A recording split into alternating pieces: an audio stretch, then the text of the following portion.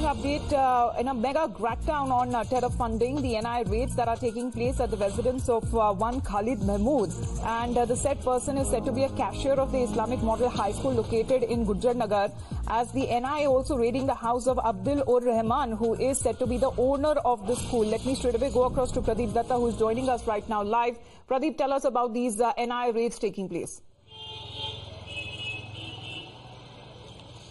Yes, you rightly said that the crackdown against the terror funding and inimical elements is continuing here in Jammu region. The raid is being conducted by National Investigation Agency at multiple locations. Right now, I'm in the Gujjar Nagar area, and this is the school, that's Islamic Model High School, that is being raided by an NIA team. You rightly said that they have raided the house of the cashier. They've also raided the house of the owner. And an NIA team is inside the school. They have seized documents. They are questioning people, because all these people who are being raided by NIA, they are said to be connected with bands, outfit, Islami. And in the past also we have seen that how in the name of zakat donation they had been collecting money, and that money was routed for terror organizations like Hizbul Mujahideen, Jammu Kashmir and Lashkar-e-Toiba. In this case also they are investigating, because the raid is being conducted at Gujjar Nagar, raid is being conducted at other areas in Jammu region also. One of the person who is said to be the chairman of the mosque in Rajendra Nagar, his house has also been raided, because they got information that they were involved in kind of a terror funding. They are trying to investigate the matter. Their people are being questioned. They have seized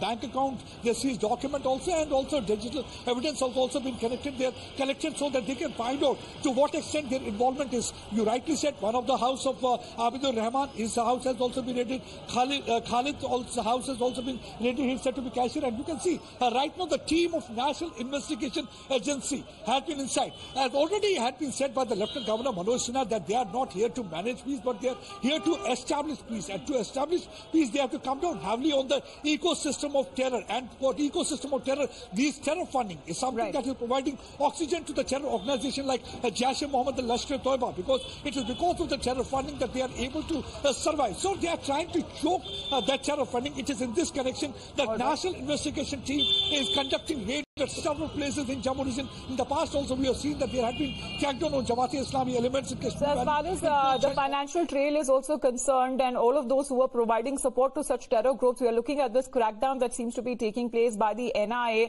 as far as individuals who are said to be associated and having such links. Thank you.